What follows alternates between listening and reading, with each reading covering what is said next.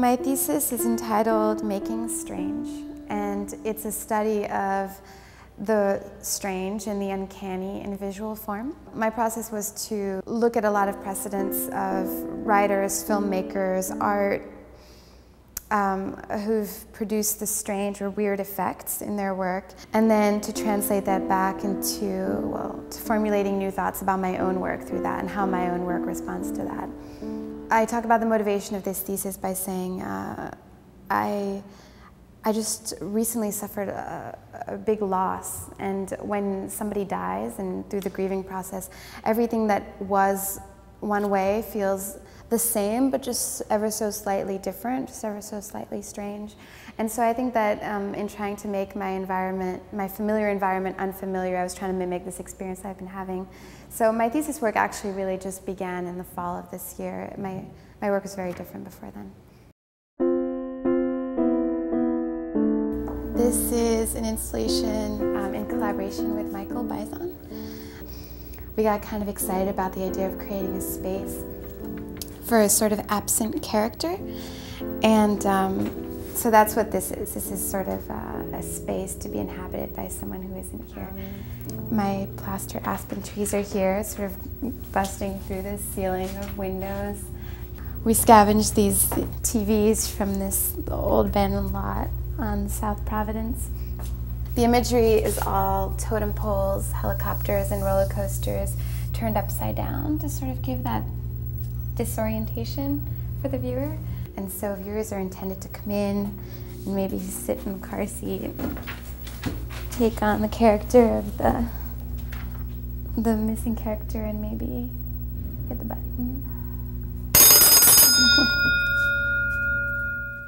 In the thesis show right now, I have an installation, which is actually the kind of the model that I've been working with these installations, which is, it's an installation of 2 TV monitors and a dream machine, which is devised by William Burroughs and Brian Dreisen as a kinetic machine of light, flickering light that's supposed to provoke lucid dreaming. And I have videos in both monitors. One of them is this really slow transition from sun to thunderstorm, and the other one is sort of a poppy sample of sounds and visuals from B-horror cinema. The installation is meant to be experienced, but then the installation is also coupled with a catalog that I made, a book, that distills the experience, so that there's this sort of 2 levels into the work that I'm making. There's this kinetic experience of an installation, and then this sort of intellectual experience of a catalog, and that's how I sort of merge this sort of installation work and graphic design work.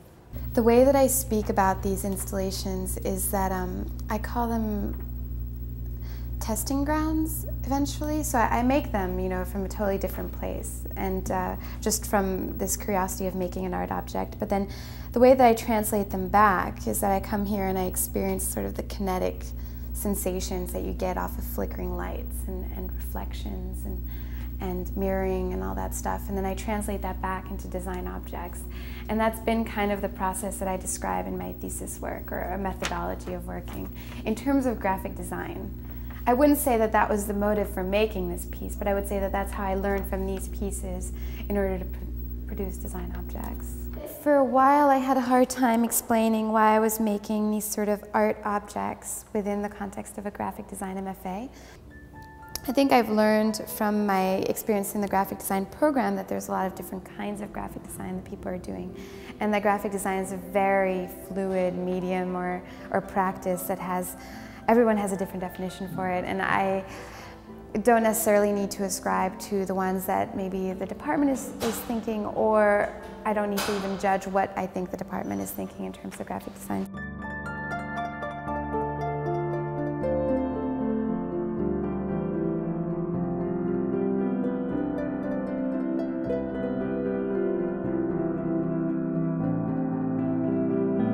I think that the lines are increasingly blurred, at least in terms of what we end up producing. Where I don't think that they're blurred between art and design is in terms of, you know, when it's client work.